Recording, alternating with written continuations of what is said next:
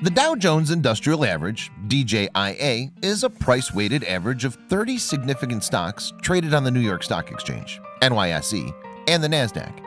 They represent the performance of the U.S. economy. It was invented by Charles DOW and a fellow journalist, Edward Jones, in 1896. When the Dow Jones first launched, it included companies such as American Sugar, American Cotton Oil, Chicago Gas.